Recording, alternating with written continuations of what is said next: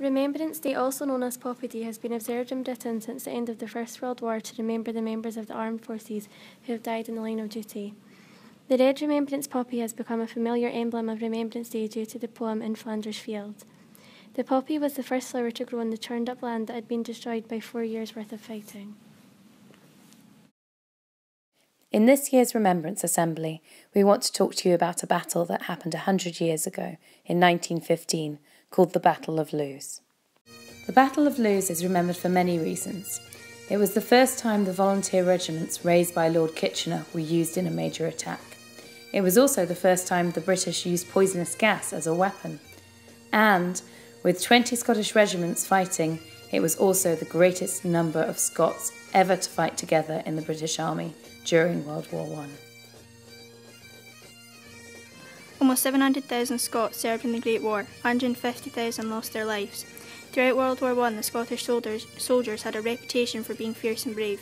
The sight of Scots in traditional kilts stuck fear into their enemies. They were known as devils in skirts and ladies from hell.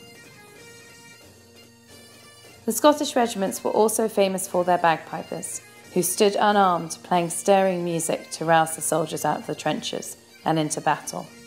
This is the story of Piper Daniel Laidlaw.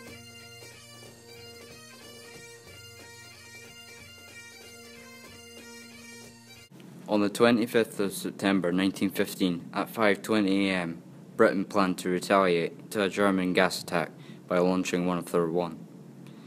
The conditions were ideal, with a light wind drifting over no man's land towards the German trenches, a wind that would be perfect to carry the smoke and chlorine gas to the unsuspecting Germans, or at least that was what they thought.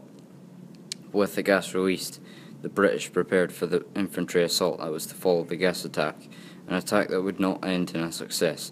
The direction of the wind changed and blew the gas back towards the British. Ready in their trenches, the men of the 7th King's Own Scottish Borderers were under heavy shell fire. They were also caught out by the poisonous gas. A few of the men began to choke and cough. The rest were shaken by the disturbing images that was unfolding before them. The commanding officer glanced over the scene and saw Laidlaw standing with pipes waiting orders to go over the top. "Pipe them together, Laidlaw, for God's sake, pipe them together," cried the commanding officer.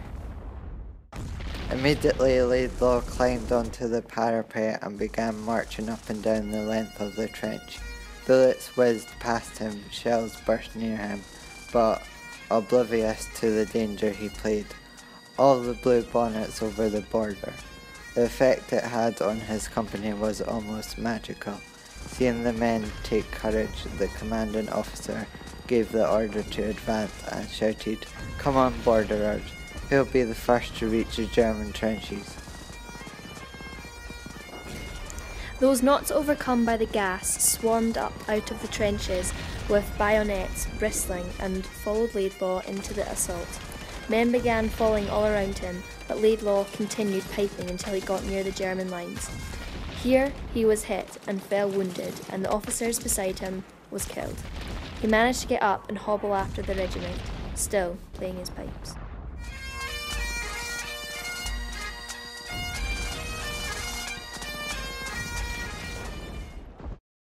For his efforts, the 40-year-old Laidlaw was promoted to Sergeant Piper, as well as receiving the Victoria Cross for bravery.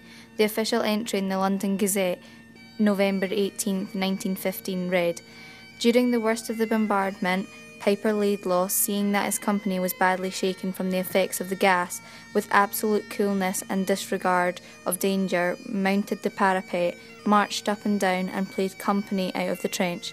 The effect of his splendid example was immediate, and the company dashed out to the assault. Piper Laidlaw continued playing his pipes until he was wounded." Despite the brave attempts of Scottish regiments, the battle was a failure. British casualties were about twice as high as German casualties, and little ground was gained. To many at home, the huge loss of life came as a shock. Around 1,300 Scots took part in the Battle of Loos. Of the 2,100 killed, over 7,000 were Scottish soldiers. Almost every town and village in Scotland was affected by the Battle of Loos.